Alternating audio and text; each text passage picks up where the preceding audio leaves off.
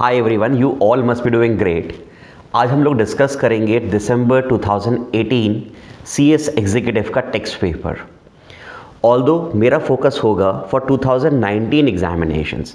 मैं ये paper discuss क्यों कर रहा हूँ, क्योंकि जो आने वाले एग्ज़ाम्स हैं हम लोगों को पता चल पाए कि हमें प्रेजेंटेशन कैसी करनी चाहिए, क्वेश्चंस किस तरह के आते हैं और हम उसको किस तरीके से अप्रोच कर पाएंगे। सो माई emphasis is more on June 2019 examinations as well as May 19 examination for CA also, क्योंकि ये पेपर न्यू सिलेबस का है and it was a subjective paper, जैसा कि हमारे ICAI के एग्जाम्स में भी आता है। So this video is relevant more for June 19 CS executive and May 19 CA intermediate examination also. तो चलिए शुरू करते हैं इस पेपर की एनालिसिस, इसका डिटेल्ड सॉल्यूशन, और उसके बाद डिस्कस करेंगे कि कितने नंबर का किस चैप्टर में से आया था।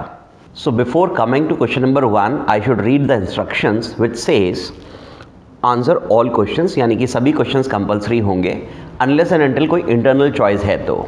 Second point says all reference to sections in part 1 of the question paper relates to Income Tax Act 1961 for the assessment year 18-19, यानी कि this question paper has two part 1 related to income tax and part 2 related to GST। और ये क्योंकि दिसंबर 18 का paper है तो assessment year relevant है 2018-19, but मैं इस वीडियो में इसको दोनों तरीके से सॉल्व करूंगा। फॉर असेसमेंट ईयर 18-19 यानी कि दिसंबर 18 के एग्जामिनेशंस के लिए क्या सॉल्यूशन होना चाहिए था, जिससे कि वो स्टूडेंट्स भी जो दिसंबर 2018 में जिन लोगों ने एग्ज़ाम्स दिए हैं वो अपना पेपर चेक कर सकें, और साथ ही साथ मैं कॉरस्पॉन्डिंगली पैरेलल इसको previous year 18-19 that is assessment year 19-20 के हिसाब से भी सॉल्व करना चाहूँगा, जिससे कि जून 19 और May 19 के स्टूडेंट्स भी इसका बेनिफिट ले सकें।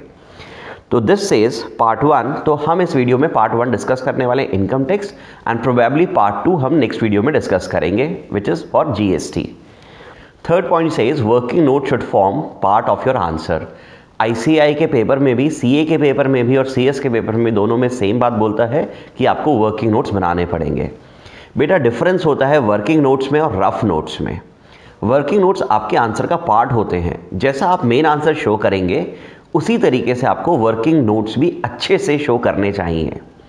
रफ नोट क्या होता है, जो आप अपने आंसर शीट के आखिरी पेज पर रफली करते हो, जिसको आप 3 घंटे के बाद जब आपका एग्ज़ाम ख़त्म हो जाता है कट कर कर आ जाते हो, वो आपके रफ़ नोट्स होते हैं। तो हाँ, आपको कभी कभी रफ़ नोट्स की भी ज़रूरत पड़ती है कुछ चीज़ें फटाफट निकालने के लिए, but here it is talking about working notes. Working notes आप अपने आंसर के साथ प्रेजेंट करेंगे। तो third point says that you have to prepare working notes also where ever necessary. And fourth point says that कि आप अपनी assumptions ले सकते हैं जहाँ पर आपको लगे कि ज़रूरत है। तो यस, कहीं पर भी कोई एम्बिग्यूटी है, कोई कंफ्यूजन है, you can take your assumption and you can proceed with the questions. So let's start with question number 1।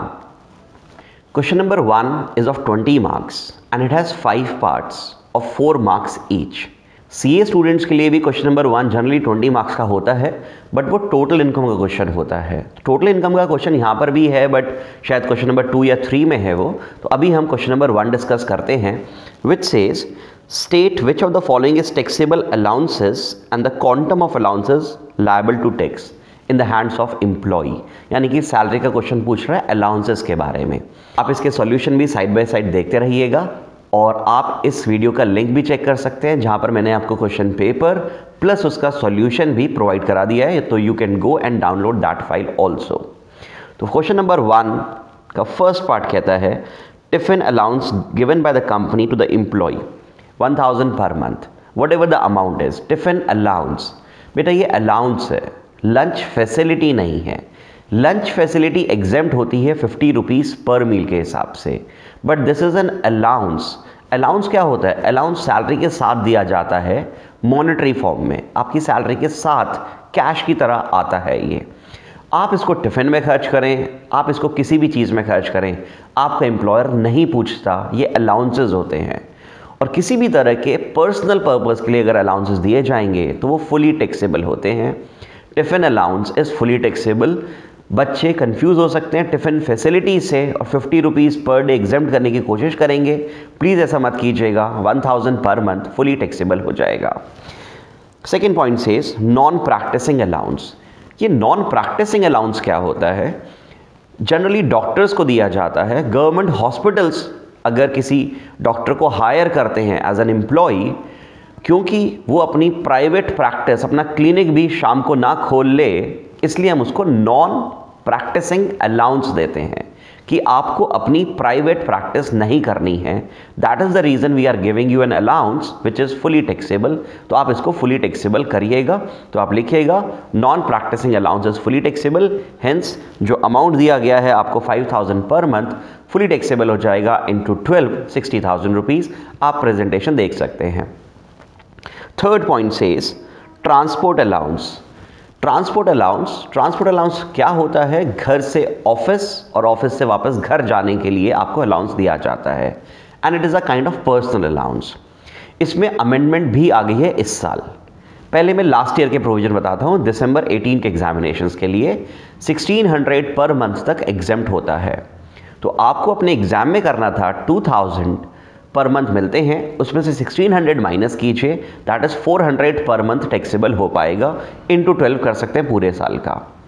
But amendment आ चुकी है ट्रांसपोर्ट अलाउंस में, now it is fully taxable. 2000 per month fully taxable करेंगे 2019 के students. इसको 2000 into 12, 24,000 पूरा का पूरा ये टैक्सेबल होने वाला है। प्लीज़ ध्यान दीजिएगा, एक चीज़ में चेंज नहीं आया है। अगर असेसी फिजिकली हैंडीकैप्ड है लोअर एक्सट्रीमिटीज़ से, लोअर एक्सट्रीमिटीज़ मीन्स कि उसको चलने फिरने में प्रॉब्लम है, लोअर पार्ट ऑफ बॉडी से वो अफेक्टेड है, तो उसकी एग्जम्पशन 3200 पर मंथ होती है। ये अमेंडमेंट के बाद भी चेंज नहीं हुआ है। So for physically handicapped you will still give exemption of 3200 per month. For example, अगर एक असेसी एम्प्लॉय है, उसको 4000 पर मंथ का ट्रांसपोर्ट अलाउंस मिलता है, but that person is physically handicapped, तो उसके लिए 3200 पर मंथ एग्जेम्प्ट करिएगा। 4000 माइनस 3200, 800 उसको टैक्सेबल कर दीजिएगा। बट अगर नॉर्मल असेसी है, फिजिकली हैंडीकैप्ड नहीं है, नई अमेंडमेंट के हिसाब से उसको फुली टैक्सेबल करिएगा। Next point. So coming to fourth point, यहाँ पर अगेन थोड़ा सा कंफ्यूजन क्रिएट करा है एग्जामिनर ने। दिया गया है लीव ट्रैवल अलाउंस। ऐसा कुछ सुना नहीं है, हमने सुना होता है leave travel concession. Leave travel concession is a facility जो एम्प्लॉयर एम्प्लॉय को और उसके फैमिली मेम्बर्स को ट्रैवल करने के लिए देता है।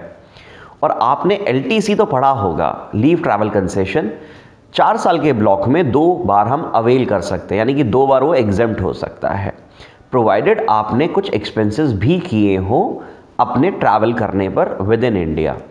But this is leave travel allowance और ब्रैकेट में लिखा हुआ है फिक्स्ड। फिक्स का मतलब है कि आपको ये 10,000 रुपीज़ पूरे साल में हमेशा मिलते ही मिलते हैं, आप चाहे घूमने जाएं या ना जाएं। This is called leave travel allowance. Allowance is fully taxable, it's a kind of personal allowance. और आगे ऐसा कुछ भी नहीं दिया गया, it is a kind of facility, employ ने कितना खर्चा किया, क्योंकि आप लीव ट्रैवल कंसेशन में जानते थे बाय एयर ट्रैवल किया है या रेलवे से ट्रैवल किया है, अकॉर्डिंगली आप एग्जेम्प्ट करते थे। बट यहाँ पर ऐसी कुछ बातें नहीं दी गई हैं and it says that is a fixed, आपको हर साल दिया जाता है, यानी कि 4 साल में 2 बार भी नहीं, आपको हर साल दिया जाता है। It is a personal allowance and therefore fully taxable, तो इसको भी पूरे तरीके से टैक्सेबल करिएगा। दिस वाज क्वेश्चन नंबर 1 का first part. Coming to second part. Second part says कि बताना है आपको कि क्या पर्टिकुलर इनकम टैक्सेबल होगी, अगर होगी तो किस हेड में चार्ज होगी। 4 नंबर का क्वेश्चन है, 4 पार्ट से, एक नंबर का एक क्वेश्चन है, 1 लाइनर आपको आंसर देने हैं। तो first point says mister Ballu employed in a private company let out a vacant land to a firm at a monthly rent of 30,000 per month। तो अगर 30,000 पर मंथ पे रेंट पर एक लैंड दिया, इट्स नॉट अ बिल्डिंग। कुछ बच्चे house property लिखाएंगे, but house property में building होनी चाहिए। It's just a vacant land, it is taxable under IFOS। 1 liner का आंसर देना है आपको। कमिंग टू सेकेंड पार्ट इसका। Coming to second part, which says a professor in an engineering college is earning income by way of examinership of the valuation of answer books। वो answers books check करने के लिए उनको extra पैसे मिले हैं। बेटा this is not in regard to employment. कोई प्रोफेसर है किसी कॉलेज का, उसको यूनिवर्सिटी बोलती है कि आपको कोई पेपर सेट करना है, आपको इन्विजिलेटर की तरह आना है, आपको बुक्स आंसर बुक्स एग्जामिन करनी है, दैट इज IFOS। तो yes it is taxable and IFOS। Next part, it says salary received by a member of parliament. Salary received, salary आते ही सैलरी इनकम नहीं बन जाएगी। There must be N employ and employer relationship. जो member of parliament होते हैं या फिर जो MLAs होते हैं, ये सरकारी नौकर नहीं होते, ये तो जनता के नौकर होते हैं। They are not a government employ. Government इनको सैलरी देती है because they are not there employ, वो एम्प्लॉय नहीं है गवर्नमेंट के। This is can not be covered under salary. ये आने वाला है आपका IFOS में। MP को MLA को सैलरी मिलेगी, they are not an employ, ये रिलेशनशिप एग्जिस्ट नहीं करता है, सैलरी इनकम नहीं बन पाएगी, it is IFOS। Next point, salary received by a person as a working partner from a partnership firm. Partnership firm से अगर हमें सैलरी मिलती है, अगेन एम्प्लॉयर और एम्प्लॉयर रिलेशनशिप नहीं है, मालिक और नौकर का रिलेशनशिप नहीं है। पार्टनर को सैलरी मिल रही है अपनी फर्म से, ओनर ही है वो। ये सैलरी उसकी PGBP होती है। आपने सेक्शन 28 पढ़ा होगा, charging section of PGBP, and one of the point mentioned there is that if you are receiving salary or any kind of remuneration from your partnership firm, this will be your PGBP income. Coming to part C of question number 1, काफ़ी ज़्यादा important है, बहुत बार repeat होता है section 10AA in ICSI examination also and ICAI examination also, और हर बार question कुछ इस तरह का आता है। जनरली मैं देखता हूँ कि हर दूसरे अटेम्प्ट में, तीसरे अटेम्प्ट में ये बार बार क्वेश्चन रिपीट होता है सेक्शन 10AA का। मैं आपको इस वीडियो के डिस्क्रिप्शन में एक लिंक भी दे रहा हूँ, जो एक सेपरेट वीडियो बनी हुई है सेक्शन 10AA के बारे में। छोटी सी वीडियो है, देख लीजिएगा, आपके कंसेप्ट 10AA के बारे में अच्छे से क्लियर हो जाएंगे। यहाँ पर मैं क्विकली इसको डिस्कस कर लेता हूँ। सबसे पहले 10AA होता क्या है? SEZ unit. अगर SEZ यूनिट कोई भी प्रॉफिट अर्न करती हैं तो उनका फर्स्ट 5 ईयर्स में 100% प्रॉफिट एग्जेम्प्ट हो जाता है, प्रोवाइडेड उन्होंने एक्सपोर्ट किया हो। तो यहाँ पर एसएससी की 2 यूनिट है, एक SEZ में, दूसरी DTA। DTA is domestic tariff area. Domestic tariff area क्या होता है? नॉर्मल इंडिया, जैसे कोई भी नॉर्मल, जैसे Delhi is not SEZ, but अगर ग्रेटर नोएडा में कुछ पार्ट्स की बात करें तो दैट इज़ SEZ। गुड़गांव में कुछ चीज़ें SEZ है, कुछ जगह डिक्लेयर करी हुई SEZ है। SEZ के अलावा जो बाकी इंडिया है that is a domestic India, domestic tariff area. Tariff का मतलब यहाँ पे डोमेस्टिक नॉर्मल रेट्स लगेंगे, बट SEZ में काम करेंगे तो आपको स्पेशल ट्रीटमेंट दिया जाएगा, स्पेशल इकोनॉमिक जोन। इकोनॉमिक मतलब आपको वहाँ पर टैक्स में कंसेशंस मिलने वाली हैं। तो coming back to 10AA which says कि कोई भी बिजनेस स्टार्ट होता है SEZ में, शुरू के 5 साल तक 100% एग्जम्पशन मिलेगी, अगले 5 साल तक 50% ऑफ द प्रॉफिट एग्जम्प्ट हो जाएंगे, अगले 5 साल तक 50% के और भी प्रोविजंस हैं, वो मैं अभी डिटेल में डिस्कस नहीं कर रहा हूँ, आप वीडियो में चेक कर लीजिएगा। तो यहाँ पर SEZ ने प्रॉफिट अर्न करा है, बट उसमें से सारा का सारा एक्सपोर्ट नहीं करा है, तो आपको प्रोपोर्शनेटली निकालना पड़ेगा कि कितना प्रॉफिट रिलेटेड टू एक्सपोर्ट है। तो जितना प्रॉफिट आपका रिलेटेड टू एक्सपोर्ट है वो आप एग्जेम्प्ट कर सकते हैं 10AA में। तो हम इसको कैसे करते हैं? सिंपल सा फॉर्मूला है, जितना भी प्रॉफिट SEZ ने अर्न किया उसका प्रोपोर्शनेट निकालिए रिलेटेड टू एक्सपोर्ट टर्नओवर कितना था। तो यहाँ पर टोटल टर्नओवर SEZ का 400 दिया हुआ है और एक्सपोर्ट टर्नओवर 200 है, यानी कि 50%। तो आपका जितना भी प्रॉफिट अर्न करा है SEZ ने, उसका 50% प्रॉफिट एग्जेम्प्ट हो जाएगा under 10AA। So coming to question number 1D which is for gratuity taxability के बारे में निकालना है। सैलरी के क्वेश्चंस कुछ ज़्यादा आ रहे हैं इस पेपर में। ओके, ग्रेट्युटी कितनी टैक्सेबल होती है? डिपेंड करता है गवर्नमेंट एम्प्लॉय है, नॉन गवर्नमेंट एम्प्लॉय है। इस केस में नॉन गवर्नमेंट एम्प्लॉय है। उसके बाद फिर डिपेंड करता है कि पेमेंट ऑफ ग्रेट्युटी एक्ट में कवर्ड है या नहीं है। यहाँ पर कवर्ड है। अगर कवर्ड है तो 3 लिमिट्स चेक करेंगे। First limit is actual gratuity जितनी मिली, second limit is ₹20 lakh fix limit है, और थर्ड लिमिट इज 15/26, 26 मतलब working days, 15/26 into last drawn salary. Last drawn salary में आता है basic salary plus DA into complete year of service और part there of in excess of 6 months. यानी कि अगर 6 महीने से ज़्यादा काम करा है तो प्लीज़ राउंड ऑफ कर लीजिएगा। तो यहाँ पर SSC को टोटल 15 लाख रुपीज़ की ग्रेट्युटी मिली है। जिसमें से 3 लिमिट आप लगा दीजिएगा। फर्स्ट 2 लिमिट्स बहुत आसान है, 15 लाख, सेकेंड लिमिट 20 लाख। पहले ये 10 लाख हुआ करती थी, अमेंडमेंट आ चुकी थी लास्ट ईयर ही, तो 20 लाख हो गई है। और C point 15/26 into last drawn salary. Last drawn salary में आप लेते हैं सिर्फ basic salary and DA। I repeat, basic salary and DA into completed year of services. Complete year of service को आपको राउंड ऑफ करना पड़ेगा क्योंकि 6 महीने से ज़्यादा हो गए हैं, तो इनटू 30, जो कि आपका आता है थर्ड लिमिट इज 13.5 लाख, जो कि सबसे ज़्यादा लीस्ट है, तो 13.5 लाख एग्जेम्प्ट हो जाएगी। तो आउट ऑफ 15 लाख जो हमें मिला है उसमें से 13.5 लाख एग्जेम्प्ट कर दीजिएगा और 1.5 लाख को टैक्सेबल कर दीजिएगा। ग्रेट्युटी का इजी क्वेश्चन था, 4 नंबर कैरी करता है, काफ़ी अच्छा बोनस मार्क्स था। Coming to question number 1E, again 4 number का क्वेश्चन है और साफ साफ क्वेश्चन पेपर में लिखा गया है कि सिर्फ एंड आंसर चाहिए, उनको वर्किंग भी नहीं चाहिए। तो अगर वर्किंग नहीं चाहिए तो प्लीज़ आप अपना टाइम वेस्ट मत कीजिएगा वर्किंग दिखाने में, और आप इसको रफ में सॉल्व कर सकते। अगर आपको सॉल्व करने की ज़रूरत हो तो प्लीज़ रफ में कीजिए। रफ का मतलब है अपनी आंसर शीट के बैक शीट पर, जिसको आप कट करके आएंगे, क्योंकि यहाँ पर क्वेश्चन साफ साफ कह रहा है कि सिर्फ एंड आंसर दीजिए। उसको पता है, उसने क्वेश्चन पेपर थोड़ा सा बढ़ा दिया है, तो वो जल्दी से क्वेश्चन पेपर सॉल्व कराना चाहता है। फर्स्ट पॉइंट डेप्रिसिएशन का, कि आप डेप्रिसिएशन कैसे कैलकुलेट करेंगे। प्लांट एंड मशीनरी का ब्लॉक दिया गया है 15% का, जिसकी ओपनिंग WDV 6 लाख रुपीज़ थी, और आपने एक नई मशीन परचेज़ की है जो कि 180 डेज से कम यूज़ हुई थी। परचेज़ तो आपने की है सितंबर में, बट इसको यूज़ किया था नवंबर ऑनवर्ड्स, यानी कि 180 डेज से कम। इसका मतलब इसके ऊपर हाफ डेप्रिसिएशन आने वाला है 7.5%। और आपने एक पुरानी मशीन बेची भी है 2 लाख रुपीज़ की। आपको अपना सेक्शन 32 का फॉर्मेट याद होगा, आप चेक कर सकते हैं। मैंने सॉल्यूशन में इसको रेड मार्क से शो भी किया है, ऑल्दो ये वर्किंग आपको दिखानी नहीं है, बट मैंने सिर्फ आपके लिए यहाँ पर सॉल्व करा है जिससे कि आप इसको चेक कर सकें। ओपनिंग WDV वो 6 lakh, addition during the year is 9 lakh, money received on sale और डिस्पोजल जो आपका फॉर्मेट होता है 2 लाख, तो आपका 13 लाख की WDV आएगी एट द एंड, और इसके ऊपर डेप्रिसिएशन आप लगाएंगे। 13 लाख की मशीन जब भी आती है तो आप इसमें चेक कर सकते हैं क्या इसमें नई मशीन एग्जिस्ट करती है। The answer is yes. तो अगर इसमें 9 लाख की मशीन एग्जिस्ट करती है, इसके ऊपर हाफ डेप्रिसिएशन लगेगा 7.5%, तो 9 लाख के ऊपर हाफ डेप्रिसिएशन लगाइए और बाकी के 4 लाख के ऊपर फुल डेप्रिसिएशन आप लगा दीजिए। इस तरीके से आपका डेप्रिसिएशन आ जाएगा 1,27,500। आपको सिर्फ अपने आंसर में 127,500 ही शो करना था, बाकी चीज़ें आप रफ में शो कर सकते हैं।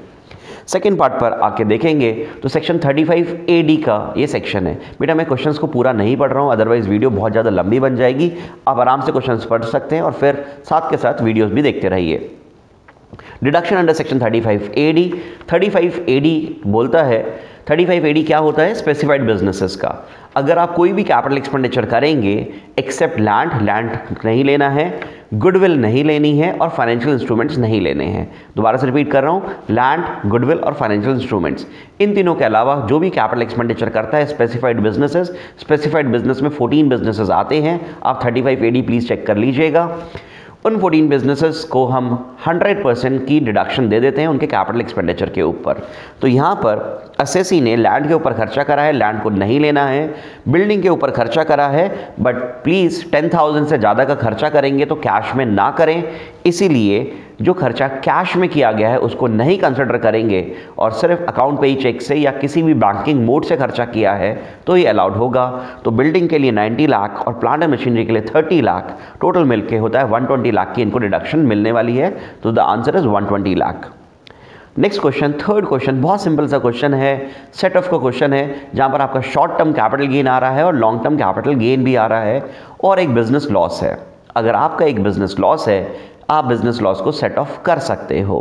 बिजनेस लॉस किसी भी इनकम से सेट ऑफ हो जाता है, प्रोवाइडेड वो स्पेक्युलेटिव बिजनेस लॉस ना हो और स्पेसिफाइड बिजनेस लॉस ना हो। स्पेक्युलेटिव बिजनेस लॉस स्पेक्युलेटिव से ही होता है, स्पेसिफाइड वाला स्पेसिफाइड से होता है। नॉर्मल बिजनेस लॉस किसी भी हेड से सेट ऑफ हो जाता है other than salary end of course casual income से तो कुछ सेट ऑफ नहीं होता। तो यहाँ पर हमारे पास बिजनेस लॉस है 80,000 रुपीज़ का, जो आप आराम से कैपिटल गेन से सेट ऑफ कर सकते हो। और यहाँ पर आपको सिर्फ टोटल इनकम बतानी थी, तो आपकी शॉर्ट टर्म कैपिटल गेन और लॉन्ग टर्म कैपिटल गेन से आप 80,000 को सेट ऑफ कर दीजिएगा and the answer would be 2,80,000। Fourth point IFOS का गिफ्ट के बारे में। पहली गिफ्ट आपको मिला है रिस्ट वॉच, 50,000 से ज़्यादा की है तो क्या टैक्सेबल कर देंगे? The answer is no, it should be a capital asset. Gifts taxable होते हैं प्रोवाइडेड वो कैपिटल एसेट्स हों। अगर आपको लैंड गिफ्ट में मिला, अगर आपको ज्वेलरी गिफ्ट में मिली, अगर आपको महंगी पेंटिंग्स गिफ्ट में मिली, अगर आपको शेयर्स गिफ्ट में मिले तो उसको टैक्सेबल करते हैं। अगर आपको कोई कार देते थे, कोई भी व्यक्ति, वेदर रिलेटिव और नॉन रिलेटिव, कोई भी व्यक्ति आपको कार देता है, मोबाइल फ़ोन देता है, लैपटॉप देता है, रिस्ट वॉच देता है, these are not are capital assets. ये पर्सनल मूवेबल एसेट्स होते हैं, these are not my capital assets, और हम इनको टैक्सेबल नहीं करते हैं। 50,000 से कम हो, ज़्यादा हो, इससे फ़र्क नहीं पड़ता है। कुछ बच्चे कंफ्यूज हो जाएंगे, सर 50,000 से ज़्यादा है तो टैक्सेबल करना पड़ेगा, बट ऐसा कुछ भी नहीं है।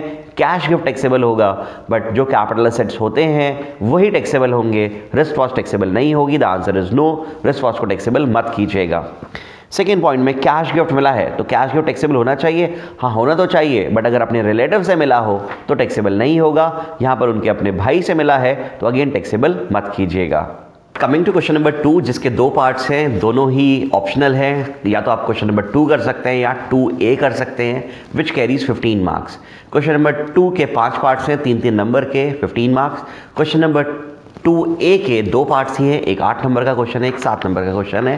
तो जो भी स्टूडेंट्स ने किया होगा, मैं इस वीडियो में दोनों ही सॉल्व करके आपको शो कर रहा हूँ।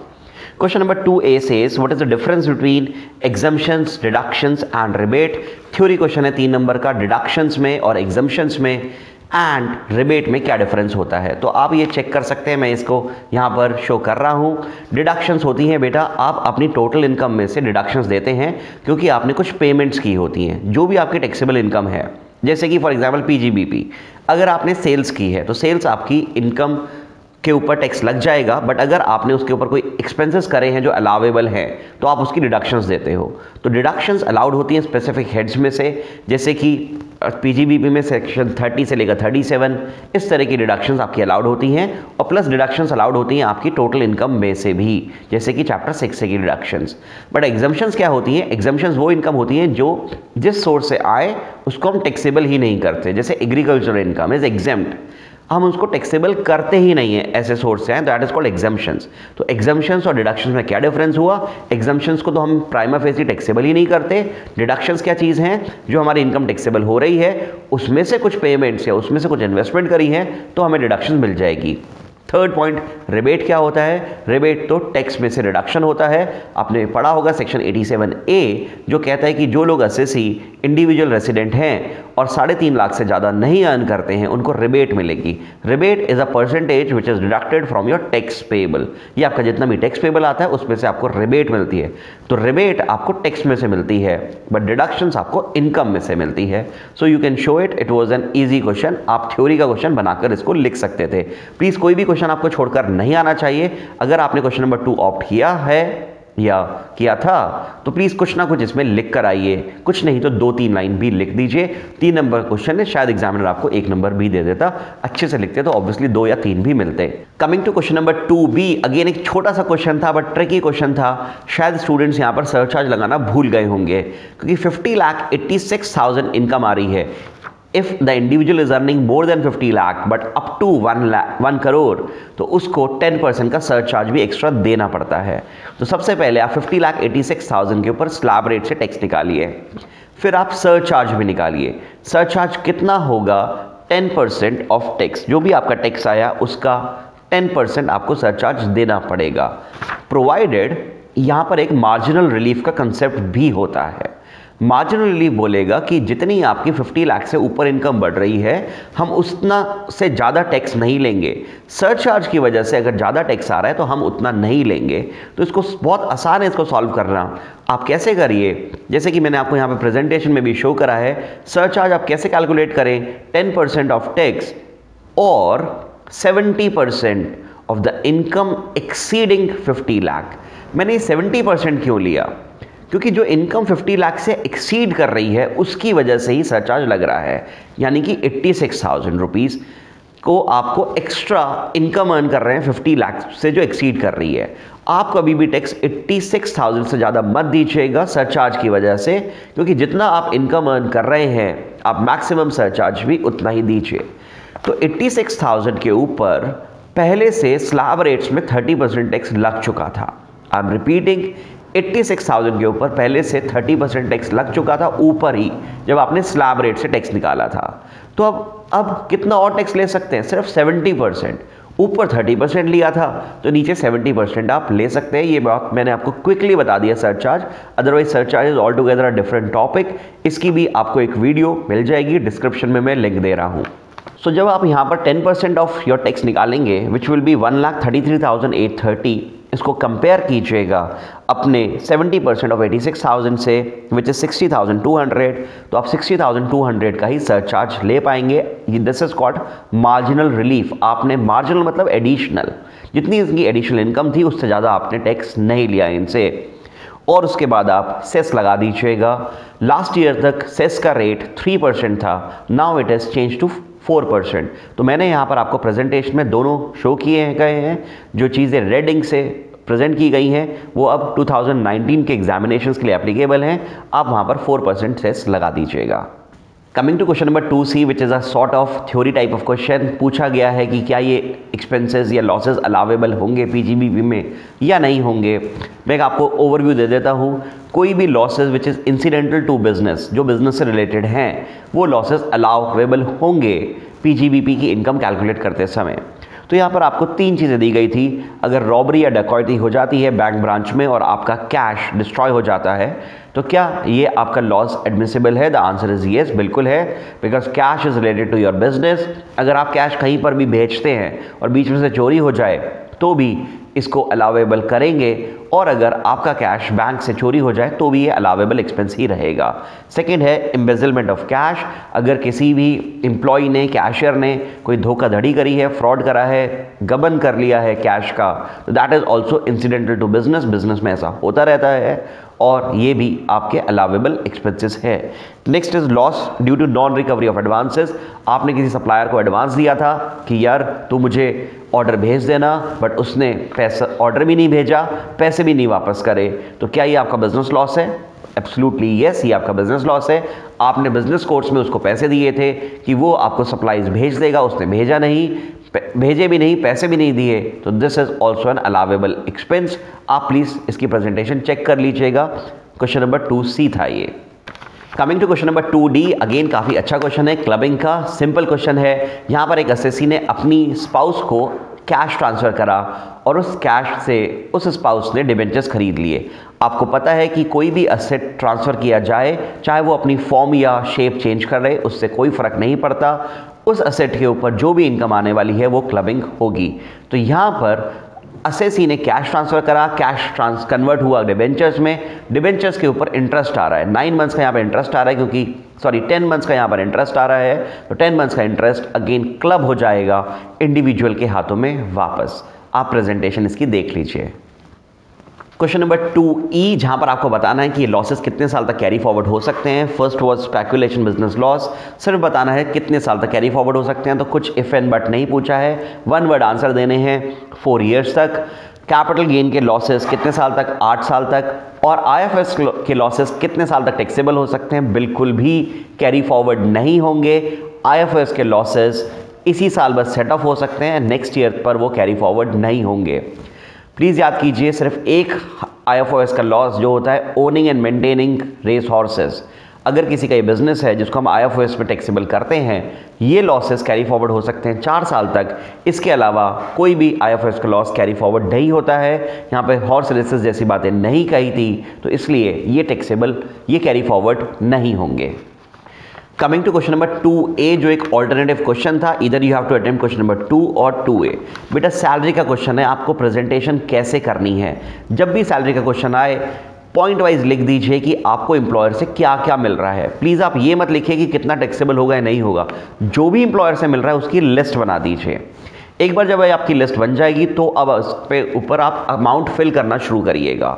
मैंने इस क्वेश्चन को दोनों पॉइंट ऑफ व्यू से सॉल्व किया है, for assessment year 18-19 as well as for assessment year 19-20, जो कि रेड इंक से शो हुआ है। 2019 के स्टूडेंट्स प्लीज़ वो रेड वाला फॉलो करेंगे। बेसिक सैलरी फुली टैक्सेबल हो जाएगी, ड्यूरिंग द ईयर चेंज हुई, शुरू के 5 महीने 50,000, बाकी 70,000 हो गई है, तो आप उसको फुली टैक्सेबल कीजिएगा। DA 50% ऑफ बेसिक मिलता है, again fully taxable. Transport allowance, last year तक ट्रांसपोर्ट अलाउंस में से 1600 माइनस कर सकते थे, तो सिर्फ 400 ही पर मंथ टैक्सेबल हो पाएगा। 400 × 12, बट अब 2019 के स्टूडेंट्स इसको फुली टैक्सेबल कीजिएगा। 2000 into 12 24,000। Tax on employment paid by employer, tax on employment की रिडक्शन मिलती है सेक्शन 16 में, बट अगर ये हमें एम्प्लॉयर से प्रोवाइड किया गया है तो पहले इसको अपनी इनकम का पार्ट बनाइए, ग्रॉस सैलरी का। तो यहाँ पर आपकी ग्रॉस सैलरी का पहले इसको पार्ट बनाया जाएगा 3,000 रुपीज़। वहाँ पर दिया गया था कि 7,000 रुपीज़ टैक्स ऑन एम्प्लॉयमेंट पे हुआ है, 7,000 की तो डिडक्शन आपको मिल ही जाएगी, बट अगर इसमें से कुछ भी अमाउंट आपको एम्प्लॉयर से मिला है प्लीज़ उसको अपनी ग्रॉस सैलरी का पार्ट बनाइएगा। Motor car facility, motor car facility है जो कि एक बड़ी कार थी, 1.6 लीटर सीसी इंजन से ज़्यादा की कैपेसिटी थी इस कार की। यहाँ पर एम्प्लॉयर कुछ खर्चा कर रहा है। आपको पता है if the car is use for both the purposes official and personal, तो इसके लिए फिक्स लिमिट होती है 2400 पर मंथ।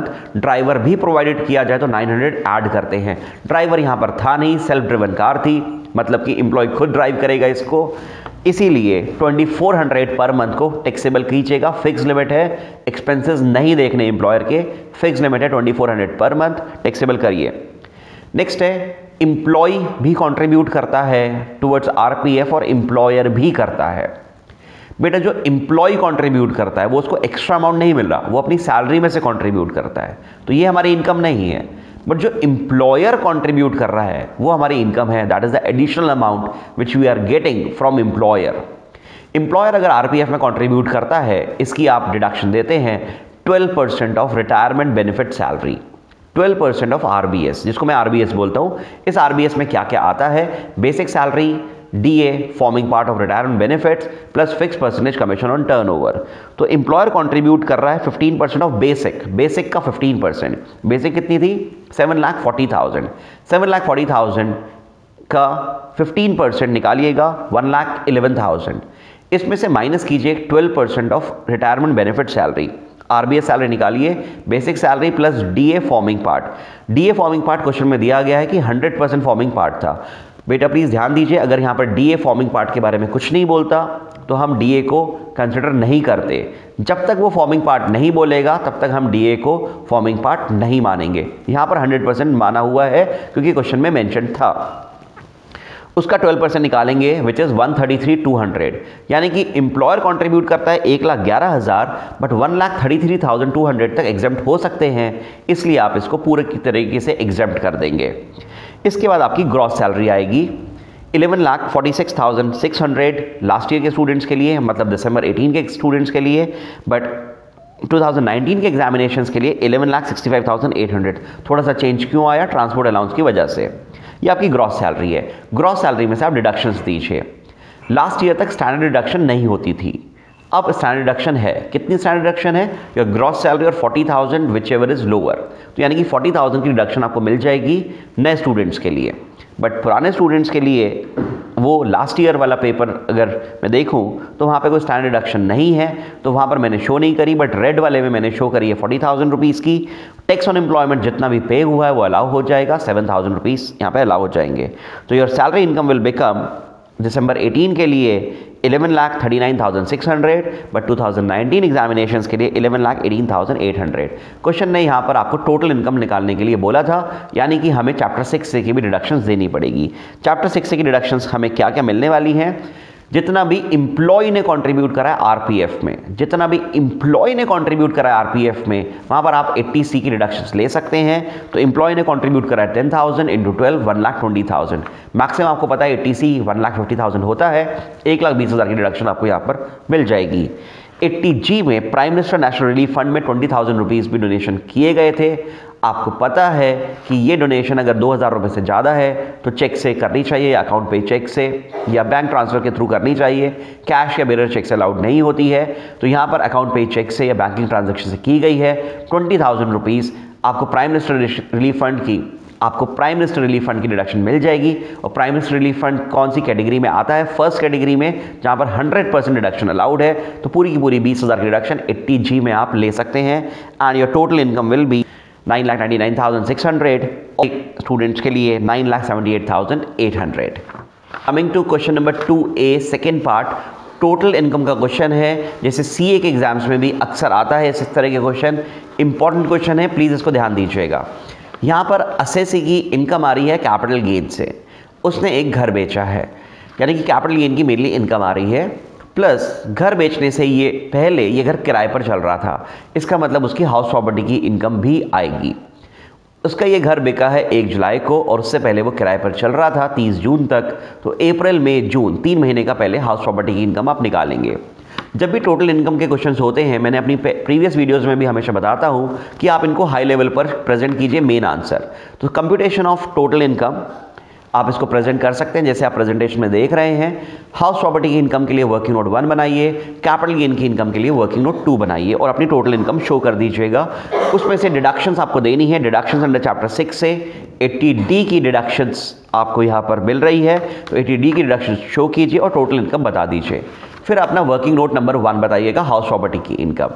हाउस प्रॉपर्टी की इनकम यहाँ पर आपको 3 महीने के लिए मिली है, municipal value, fair rental value वगैरह चीज़ें नहीं दी गई हैं। So your GAV will become your actual rent which was 30,000 per month, 30,000 into 3 90,000 आ जाएगा। म्युनिसिपल टैक्सेस पेड के बारे में कोई जानकारी नहीं है, यही आपकी NAV आ जाएगी।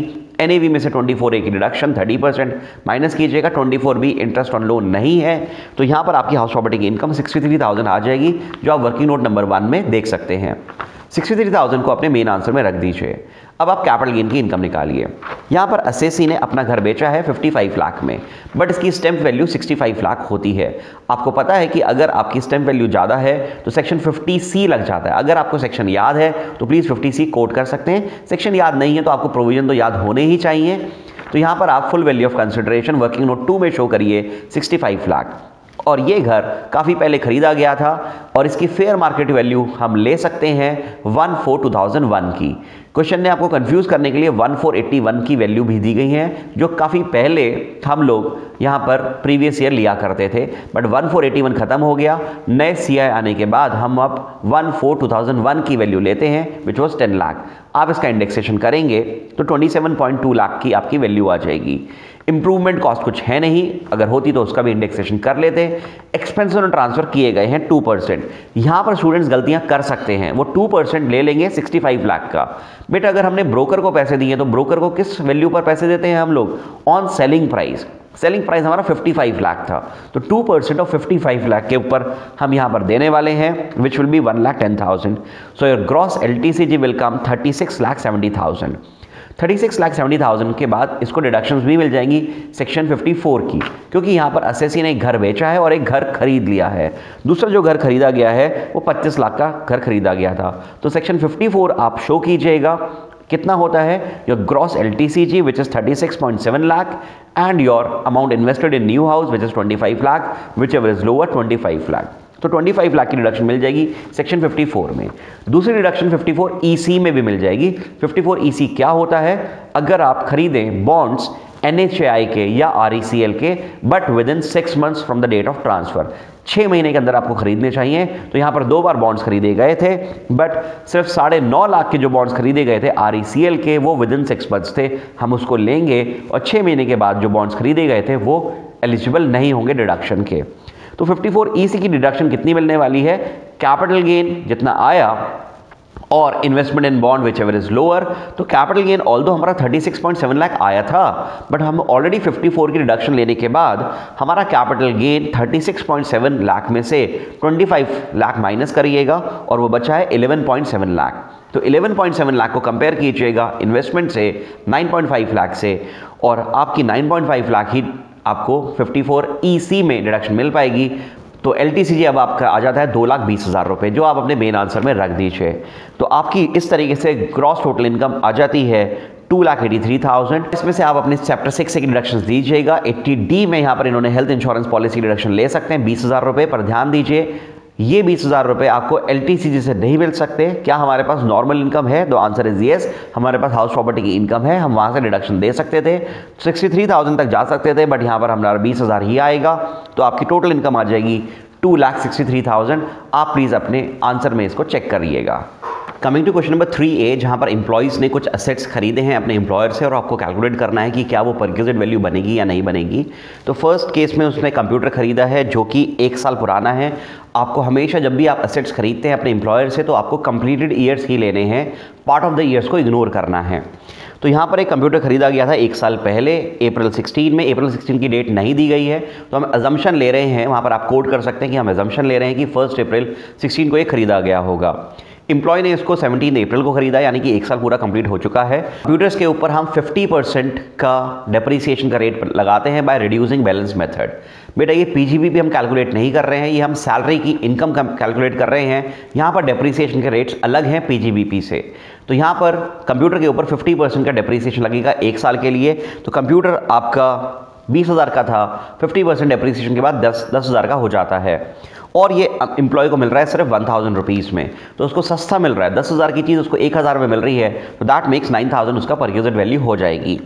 सेकेंड केस में purchase of motor car. Motor car के ऊपर रेट लगता है, सैलरी के रेट्स बता रहा हूँ बेटा मैं, ये पीजीबीपी के रेट्स नहीं है, सैलरी के रेट्स हैं 20% ऑन मोटर कार। तो यहाँ पर मोटर कार परचेज की गई है, और अगर आप इसके कंप्लीटेड ईयर्स चेक करेंगे तो वो 2 साल हो रहे हैं। पार्ट ऑफ द ईयर को आप इग्नोर करते हैं, तो 2 साल का आप डेप्रिसिएशन लगाएंगे।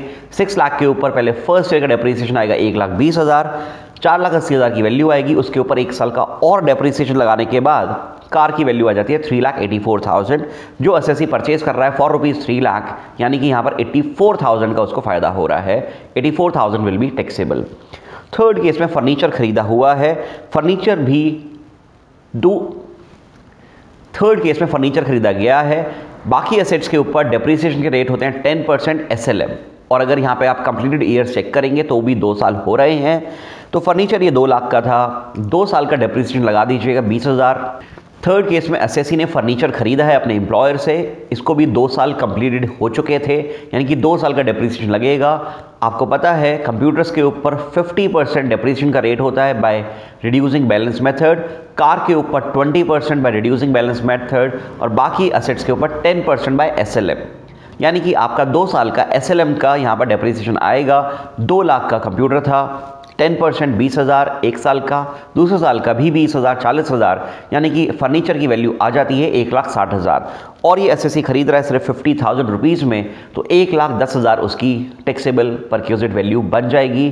तो कंप्यूटर के केस में बनी 9,000, मोटर कार के केस में बनी 84,000, और फर्नीचर के केस में 1,10,000 टैक्सेबल हो जाएगा। Coming to question number 3B, जो कि काफ़ी अच्छा क्वेश्चन था 40 स्मॉल b का, यानी कि रेम्यूनरेशन टू पार्टनर्स के लिए।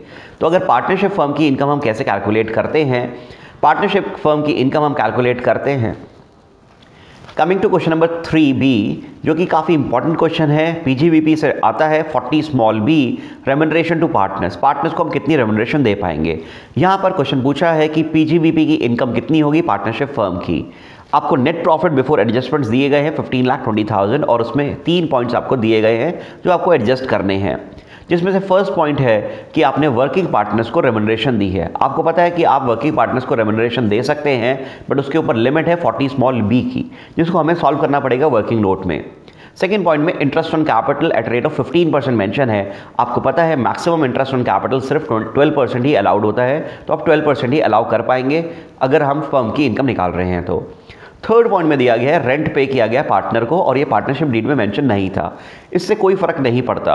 अगर आप रेंट पे कर रहे हैं which is not a part of remuneration, तो आप ये रेंट पे कर सकते हैं किसी और को भी और अपने पार्टनर को भी। तो अगर ये पार्टनरशिप डीड में नहीं भी लिखा है तो इससे कोई फर्क नहीं पड़ता, रेंट जा सकता है। बट रेम्यूनरेशन के लिए पार्टनरशिप डीड में लिखा होना चाहिए, इंटरेस्ट के लिए पार्टनरशिप डीड में लिखा होना चाहिए। तो रेंट तो सबसे पहले एक आउटसाइड एक्सपेंस की तरह हम अलाउ कर ही देंगे। तो रेंट है 10,000 पर मंथ इंटू 12, 1,20,000 रुपये। तो जो आपका प्रॉफिट आ रहा था बिफोर एडजस्टमेंट 15.2 लाख, उसमें से 1.2 लाख रेंट के माइनस कर दीजिएगा। सेकेंड पॉइंट में माइनस कीजिएगा इंटरेस्ट, बट इंटरेस्ट कितना मैक्सिमम 12%। हर पार्टनर ने 10 लाख की कैपिटल लगाई हुई है, 10 लाख का 12% 1,20,000 इंटू 4 पार्टनर्स, तो 4,80,000 माइनस कर सकते हैं। अब इसमें से आपको रेम्यूनरेशन माइनस करनी है टू वर्किंग पार्टनर्स। आप यहाँ पर वर्किंग नोट बनाएंगे कि वर्किंग पार्टनर्स को हम कितनी रेम्यूनरेशन दे सकते हैं। जो एक्चुअल रेम्यूनरेशन है वो 50,000 पर मंथ है। 50,000 per month to a 1 partner, both the partners, 2 partners को 50,000 into 2 that is 1 lakh into 12 lakh की रेम्यूनरेशन एक्चुअल रेम्यूनरेशन है। इसको कंपेयर कीजिए limits which are mention in 40 small b। 40 small b कहता है कि पहले अपने बुक प्रॉफिट्स निकालिए, और बुक प्रॉफिट्स का जो फर्स्ट 3 लाख है उसका 90% आप दे सकते हैं, और 1,50,000 विच एवर इज हायर, और रिमेनिंग बुक प्रॉफिट्स का 60%। तो यहाँ पर आप बुक प्रॉफिट्स कैलकुलेट करिएगा। बुक प्रॉफिट्स कैसे आते हैं, पहले फर्म की इनकम निकाल लीजिए without any remuneration but after interest. तो फर्म की इनकम बिफोर रेम्यूनरेशन कितनी आती है? फर्म की इनकम आती है 15.2 लाख, इनकी इनिशियली इनकम थी। एक आउटसाइड एक्सपेंस था 1.2 लाख, वो माइनस कीजिए। इंटरेस्ट ऑन कैपिटल भी माइनस कीजिए विच इज़ अलावेबल 4.8 लाख। तो यहाँ पर बुक प्रॉफिट्स आ जाते हैं, आप देख रहे हैं वहाँ पर कैलकुलेट भी किया गया है 9,20,000 रुपीज़ के। 9,20,000 रुपीज़ के जो बुक प्रॉफिट्स है उसका फर्स्ट 3 लाख का 90% विच इज़ 2.7 लाख और 150 which ever is higher that is 2.7 lakh और बाकी ये बुक प्रॉफिट्स का 60%। तो उसका 60% आएगा 372, तो टोटल हो जाएगा 6,42,000। आपने एक्चुअल रेम्यूनरेशन दी है 12 लाख बट मैक्सिमम अलाउड होगी 6,42,000 जो आप अलावेबल एक्सपेंसेस में लिखिएगा और इस तरीके से आपकी पीजीबीवी इनकम द फर्म आ जाएगी 6,42,000 अलाउ करने के बाद 2,78,000। तो this is your answer, this is the PGBP of the partnership firm. Coming to question number 3C, जहां पर आपको टीडीएस और टीसीएस के रेट्स बताने हैं। आखिरी क्वेश्चन है, सिर्फ आपको रेट्स मेंशन करने होंगे। जहां पर टीडीएस के या टीसीएस एप्लीकेबल होगा तो रेट्स कितने होने वाले हैं। फर्स्ट पॉइंट में दिया गया है सेल ऑफ स्क्रैप। आपको पता है सेल ऑफ स्क्रैप पर टैक्स कलेक्टेड एट सोर्स के रेट होते हैं 1%।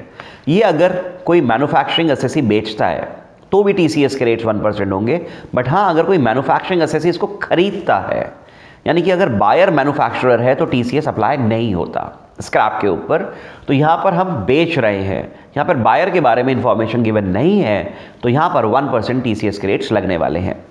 सेकेंड है cell of motor car. Motor car अगर आप बेचते हैं 10 लाख से ज़्यादा अमाउंट की तो टीसीएस के रेट्स 1% आते हैं।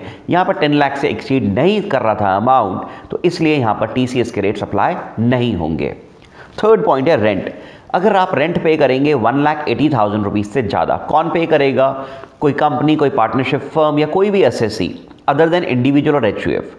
इंडिविजुअल एचयूएफ भी कवर हो सकते हैं अगर उनके अकाउंट्स ऑडिट होते हो लास्ट ईयर। तो यहाँ पर एक पार्टनरशिप फर्म रेंट पे कर रही है, टीडीएस के प्रोविजंस लगते हैं। अगर आपको सेक्शन याद है तो 194I जो कि कहता है 1,80,000 से ज़्यादा अगर आप रेंट पे करेंगे किसी भी रेसिडेंट को तो आप टीडीएस का रेट लगाएंगे बिल्डिंग्स के ऊपर 10%, मशीन्स के ऊपर 2%, फर्नीचर के ऊपर अगेन 10%। तो यहाँ पर बिल्डिंग के लिए हमने रेंट पे किया है अपने रेजिडेंट पार्टनर को। 194I में ऐसा कुछ भी नहीं लिखा है कि पार्टनर को नहीं दे सकते, यानी कि अगर आप पार्टनर को रेंट दे सकते हैं तो उसका भी टीडीएस के प्रोविजंस यहाँ पर लगने वाले हैं। तो यहाँ पर 10%, क्योंकि 1,80,000 को एक्सीड कर रहा है, the rate of TDS will be 10%। Section याद है तो 194I। Next point is commission paid. Commission paid के याद कीजिएगा, बहुत इजी है, 3 सेक्शंस हैं टीडीएस के। 194D insurance commission, 194G lottery commission, 194H other commission. यहाँ पर अदर कमीशन की बात की गई है। तीनों सेक्शंस में बहुत अच्छी बात है कि लिमिट सेम है 15,000 और रेट भी सेम है 5%। यहाँ पर 194H में ये फॉल कर रहा है because this is not an insurance commission and this is also not a lottery commission. Other commission में आएगा 194H में, बट क्योंकि लिमिट 15,000 है इसलिए टीडीएस के रेट्स यहाँ पर लग नहीं पाएंगे क्योंकि 15,000 से कम अमाउंट पे किया गया है। Fifth point is interest paid. Interest paid के ऊपर 2 सेक्शन है, सेक्शन 193 एंड 194A। 193 होता है इंटरेस्ट ऑन सिक्योरिटीज। अगर आप सिक्योरिटीज इशू करते हैं लाइक बॉन्ड्स, लाइक डिबेंचर्स, उसके ऊपर 193 का इंटरेस्ट जाता है। अगर इंटरेस्ट अदर देन सिक्योरिटीज होता है, नॉर्मल किसी से अगर हमने उधार लिया है या बैंक जब हमें इंटरेस्ट पे करता है तो 194A में टीडीएस डिडक्ट करता है। और बैंक्स के लिए मैक्सिमम लिमिट होती है 10,000, बट बाकी अदर इंटरेस्ट के लिए लिमिट होती है 5,000। क्योंकि यहाँ पर 5,000 से ज़्यादा पे किए गए हैं रेसिडेंट इंडिविजुअल को, तो इसलिए यहाँ पर रेट लग जाएगा 10%, क्योंकि 5,000 से ज़्यादा था। I repeat, 194A interest other than securities, banks या फाइनेंशियल इंस्टीट्यूशंस पे करते हैं तो 10,000 लिमिट है, अदर लिमिट है हमारी 5,000, तो यहाँ पे 5,000 में कवर हो जाएगा और रेट आ जाएगा आपका 10%। So this was part A of income tax जो कि 50 मार्क्स का था। ये आपके पास कंप्लीट सॉल्यूशंस अवेलेबल हैं, आप इसकी पीडीएफ फाइल भी डाउनलोड कर सकते हैं, मैं लिंक यहाँ पर डिस्क्रिप्शन में दे रहा हूँ। पार्ट 2 जो जीएसटी का है जल्दी ही उसके ऊपर भी वीडियो बन जाएगी। Thank you so much, stay connected and bye bye.